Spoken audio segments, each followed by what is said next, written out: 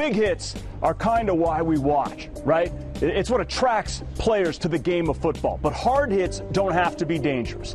Former Bruin defensive back Bobby Hosea has crafted a very nice career in Hollywood. But of late, he's turned his attention to an aspect of the game that he believes few coaches know enough about. Hip rip. Oh, good. Good. Set down. Good position. Run up. Grab clock. This game is not about destruction. This game is about building character, physical fitness, toughness, intestinal fortitude, all those things. Take it for a ride now. Go for a ride. Get the hair.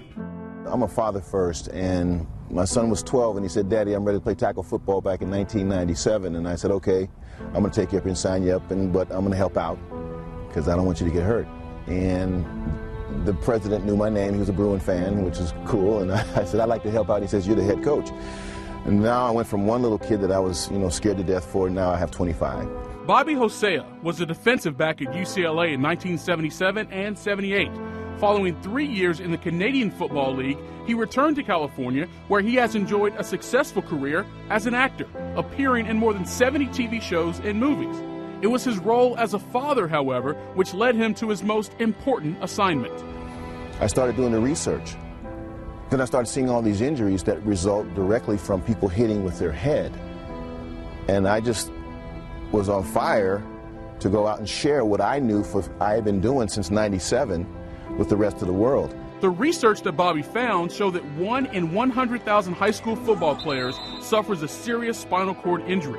Last year, more than 1.1 million kids played high school football. It was his belief that the majority of these injuries could be avoided if the proper tackling technique was taught at the lower levels of the sport, and the time to do so was now. 85% of all football-related brain injuries on every level of football competition happen in practice.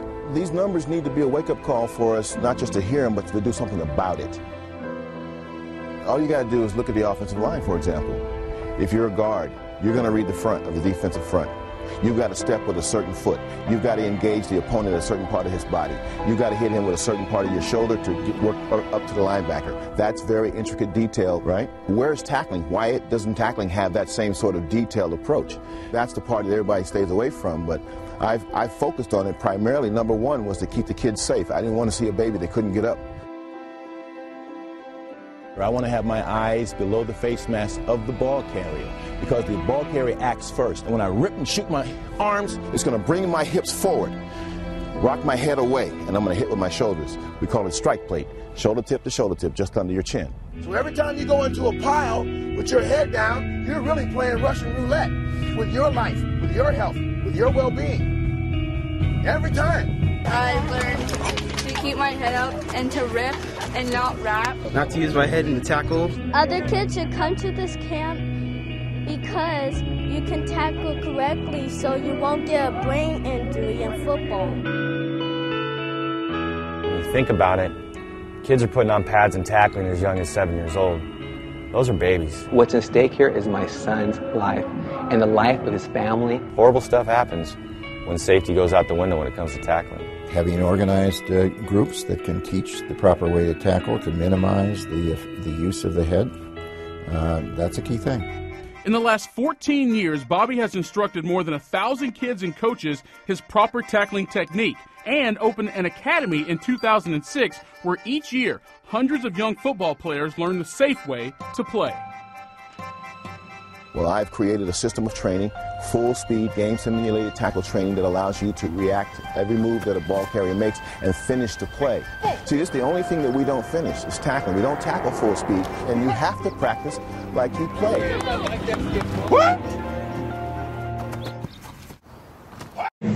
Which under the leadership and vision of Bobby Hosea pioneered the development of helmet-free, or what some people call heads-up tackling. In order to change an existing paradigm, you do not struggle to try and change the problematic model. You create a new model and make the old one obsolete. Richard Buckminster Fuller, owner of 24 Patents. There's time to have a standardized tackling progression all across the board. Right now, tackling is a Heinz 57 approach. whatever your grandfather taught your dad, that's what he taught you, so that's what you're teaching them. But we know now that's antiquated. There's things that are dangerous. So number one is educate the coaches. I believe in rough games and in rough manly sports. I do not feel any particular sympathy for a person who gets battered about a good deal, so long as it's not fatal. Teddy Roosevelt. For years, players were taught to block and tackle using their heads. Between 1931 and 2011, 678 high school players died, 2/3 from helmet-to-helmet contact.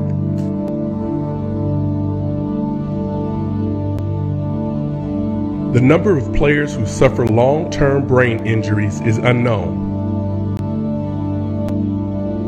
The effects of improper tackling are still being felt today.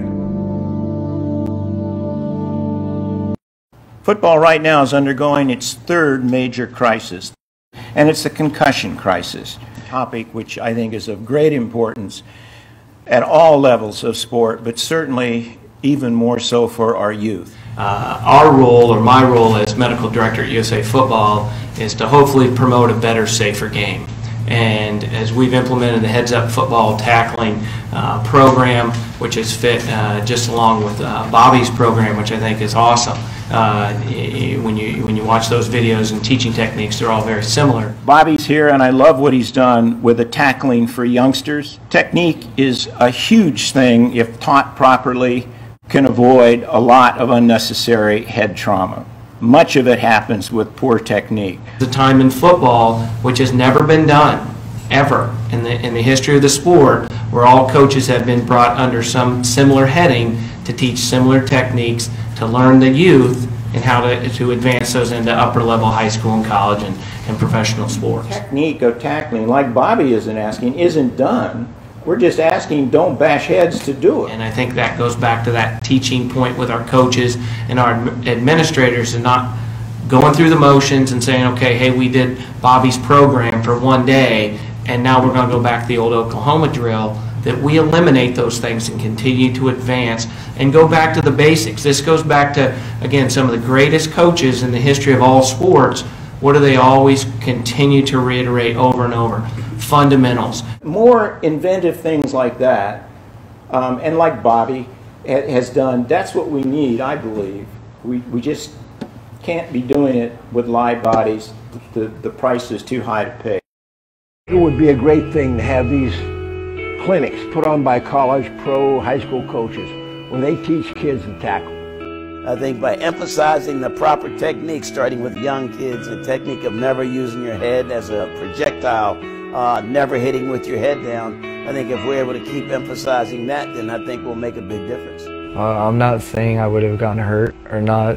I'm just saying that if a lot of kids knew the proper way to tackle, then that would help prevent a lot more injuries.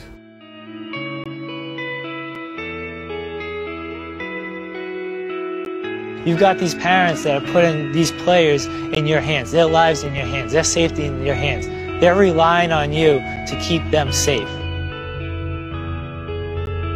I love football. I love the sport. I love what it does for kids. I love what it does for my child. But I want them to continue to play. And play safely, play correctly, and have fun at the end, and everyone walk off that field. There's this fellow in California named Bobby Hosea who has all but given his life to teaching kids how to tackle more safely so that football can continue in much the same way it always has, with kids getting hurt less often by keeping their head up and out of the tackle. See, I ain't never hitting nobody with my head. I ain't putting my head in there. That's what you should teach your kid. Watch their head. Keep that head up. That's what you're teaching.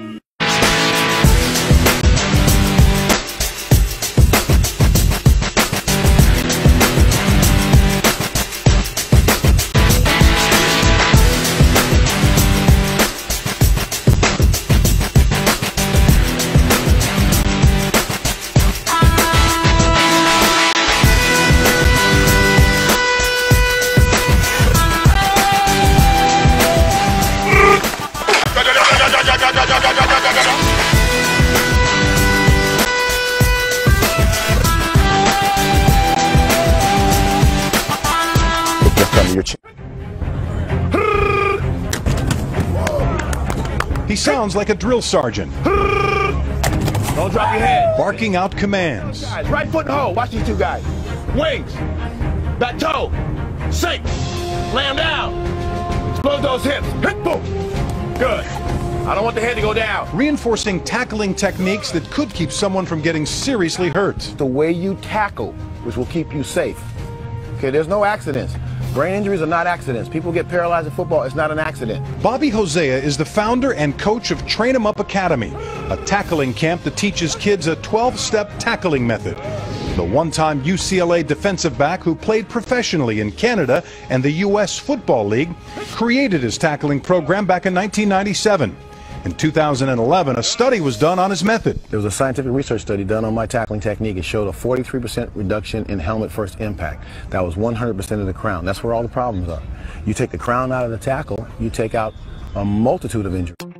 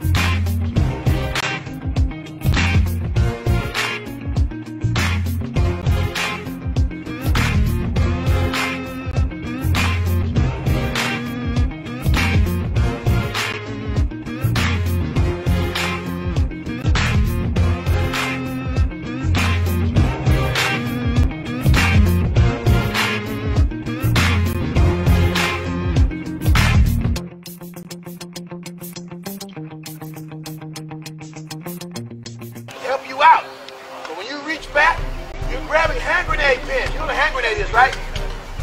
Boom, right? So they got a little pin, a little ring. You're gonna grab it. Grab them. Your little booger finger. Boom, pull them out. And that's where the explosion comes from. Not just getting there hugging the guy. Tired of it.